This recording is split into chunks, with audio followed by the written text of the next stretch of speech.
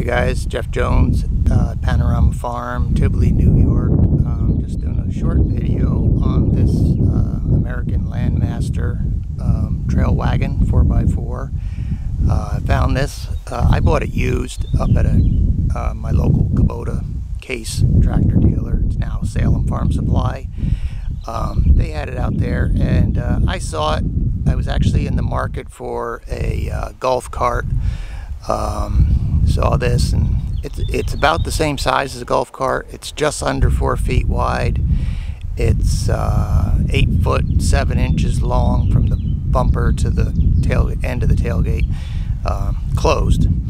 And I first saw it up there, and I didn't really know what it was. This is a predecessor of American LandMaster. This was called a Brister's TrailWagon by Brister's. Not exactly sure the year. I knew at one time because I looked it up, and it's powered by a Honda, and it's got the 390cc Honda engine that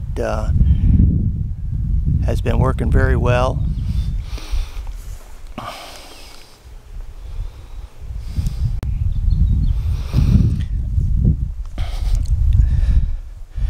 So like I say, it's about 4 foot wide, which I actually like, and I did not know the brand at all when I saw it, and went home and looked it up. I had just assumed it was probably something made in China, you know, sold at Tractor Supply or who knows what.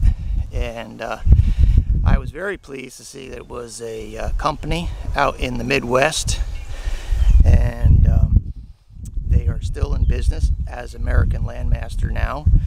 And anyway, like I said, I bought this used after I found out that it was American made. Parts were available. I called the company up. They were fantastic.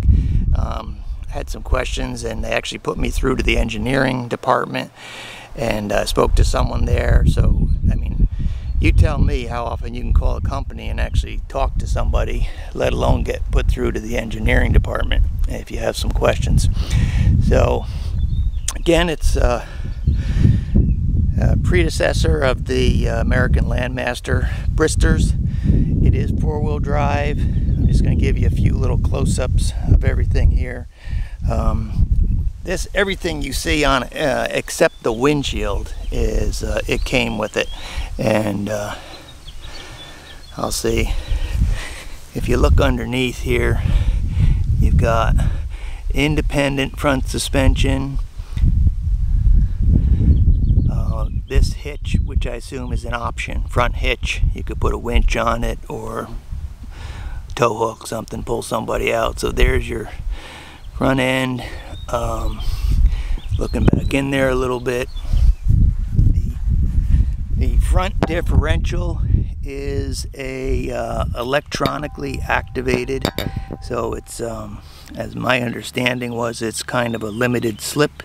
So you throw the switch on the dashboard, and that engages probably an electronic type of clutch inside of there, and I will say it does work just fine.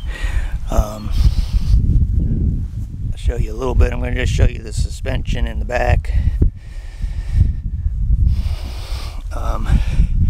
We use this trailer hitch extender just because we have a little garden cart that we pull dumping, and it's between this thing being up under there and the tongue being short, it wasn't long enough, but with this it's just fine. But again, coming to the back, you can see it's not independent suspension in the back, but it is a well, it's a swing arm. Maybe it is. It's not truly independent. It looks like it can pivot from a center point. 2 shocks on each side. Thing has a very nice ride. Has the drum brakes in the back here. You can see drum brakes, and I'll go back up front and I'll show you. It has disc brakes up front. So very, very well built, I think. And I'm a huge fan of anything that has a Honda engine in it. Honda engines seem to just run all the time. They seem to start up. That's my experience with them. I hate to say it, but I will avoid a Briggs & Stratton engine and go with a Honda anytime I get a chance. This thing has started up fine, no problem. Just gonna zoom back up front here. Show you the inside there. You can make them out. Disc brakes up front, drum brakes in the back.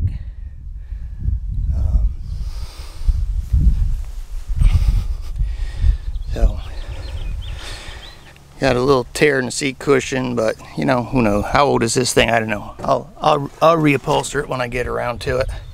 So looking at your dashboard, you have forward, neutral, reverse. This is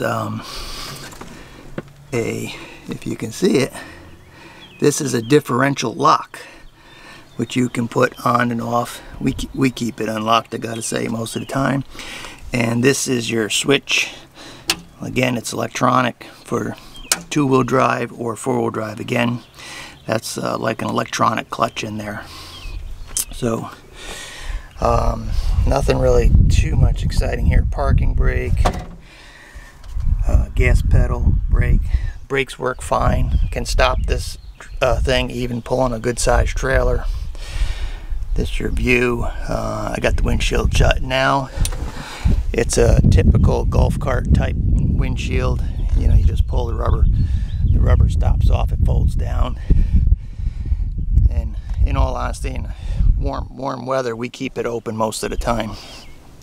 Like I said, that is the only thing I did buy from American LandMaster. I called them up, told them which model I had. Well, it was available on their website. You just had to differentiate this one from one of the older ones. But that's it. It's got the dumping wagon in the back, or dumping box. It's got this little lever right here. You just need to lift up on it. It dumps completely, so tailgate's open. You can, whatever you have in there, you can get rid of it. It is a manual dump. I thought about putting a little 12-volt linear actuator on there. Would not be a big job at all if you got any kind of skills in that department, and just haven't really decided it was worth it. So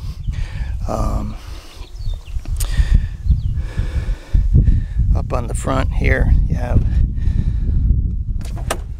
a little storage area under the front seat. Very nice. This had seat belts on it when we got it. I took them off because we weren't using the seat belts anyway, and I know you're not supposed to do that, but you know, we weren't using them and probably were never going to use them. So let's see, I did make a little modification here to the battery. This plate right here was not here. That looks like maybe about a 9-inch by something, and I just bent it. It actually goes under the battery, and I brought it up here so that it just kept the whole battery area cleaner. You know, acted as a little deflector. Maybe there was something there originally, I'm not sure, but that was my solution to it, and it's worked fine. It's kept the battery clean. Here's a little better view of those dual shocks on the rear.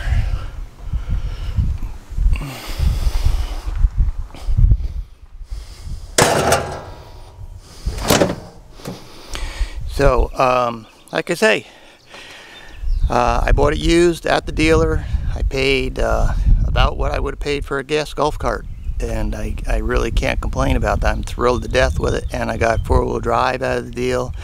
It's faster than a golf cart, and it's got that much nicer suspension. We have a golf cart up at the other farm, and with no independent suspension in the front, this is much better. So again, Jeff Jones at the Tivoli Farm, Panorama Farm. This is Brister's TrailWagon 4x4, predecessor of the American LandMaster company, and I gotta say, I'm very happy with it, and yes, I would buy another one. So here's just a little side note.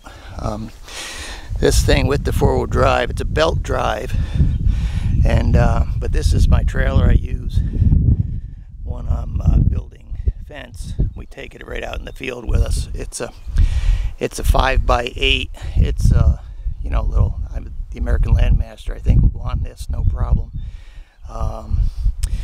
Generator, toolbox, air compressor inside the other box, and this thing pulls this thing around the field no problem.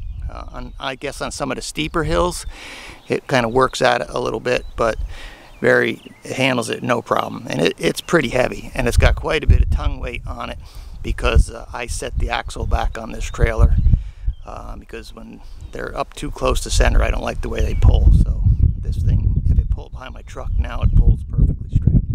Anyway, fairly heavy, tongue weight's fairly heavy. Goes on this American LandMaster Bristers, no problem. Very, very happy with this machine.